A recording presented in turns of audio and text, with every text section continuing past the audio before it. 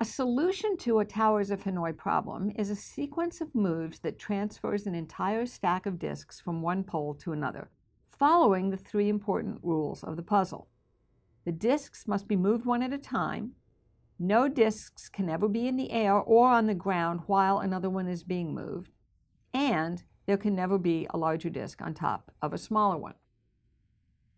The most straightforward way to solve this problem is to use a recursive algorithm. To move n disks, we first move n-1 disks out of the way. We move the bottom disk, and we again move n-1 disks, this time onto the final pole. We'd like to make a claim about the number of moves that this algorithm requires, given a problem of size n, in other words, of n disks. And we'd like to prove that our claim is correct. Moving one disk takes exactly one move. To move two disks, we have to move the smaller one, then the bigger one, and then the smaller again, so a total of 3. To move 3 disks, we must move 2, which takes 3, then the big one, and then 2 again, so 7. To move 4 disks, we have to move 3 twice, with the biggest one in between, and so forth. Suppose that we want to move n disks. Call the number of moves required to move n-1 disks m of n-1. Then we can describe the number of moves for n disks in terms of that. We move n-1 disks twice, plus one move for the biggest disk. We can call this m of n. Look at this chart. It appears that to move n disks requires 2 to the n minus 1 moves. But what can we actually prove? Our analysis of the algorithm tells us that the number of moves required for n disks is twice the number of moves for n-1 disks plus 1. But we want what we call a closed form. We want to compute the number of moves directly as a function of n. Our claim is that we can do that. The number of moves is 2 to the n minus 1. How do we prove the correctness of this claim?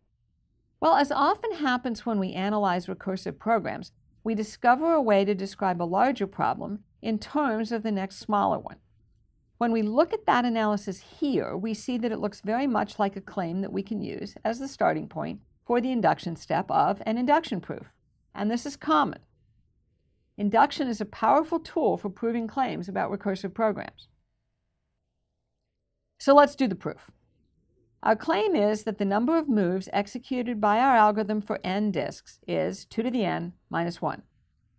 And thus our predicate P, the predicate that is the basis of an induction proof, of n is the claim that m of n is 2 to the n minus 1. So we first prove the base case, n equals 1. M of n is 1, which is equal to 2 to the 1 minus 1, which, if n is 1, is 2 to the n minus 1. Next, we must prove the induction step. We have to prove that P of n implies P of n plus 1. Or, using the definition of P of n, we can restate this as, if the number of moves required to move n disks is 2 to the n minus 1, then the number of moves required to move n plus 1 disks is 2 to the n plus 1 minus 1.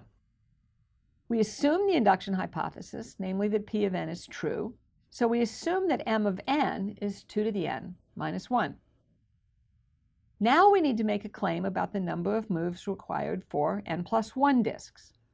From our analysis of our algorithm, we know that we have to move n disks out of the way and then back into place. So that's 2 times m of n, plus 1 to move the bottom disk. From the induction hypothesis, we know what m of n is. It's 2 to the n minus 1. So we substitute that into our expression. Then we just do a bit of algebra. Multiply out the 2. 2 times 2 to the n is 2 to the n plus 1. And minus 2 plus 1 is minus 1. We've finished the proof. If P of n is true, so is P of n plus 1. And combined with the proof of the base case, we have that for all n greater than or equal to 1, m of n is equal to 2 to the n minus 1. This proof was really easy. And it was easy because there is a natural correspondence between recursively defined algorithms and inductive proofs.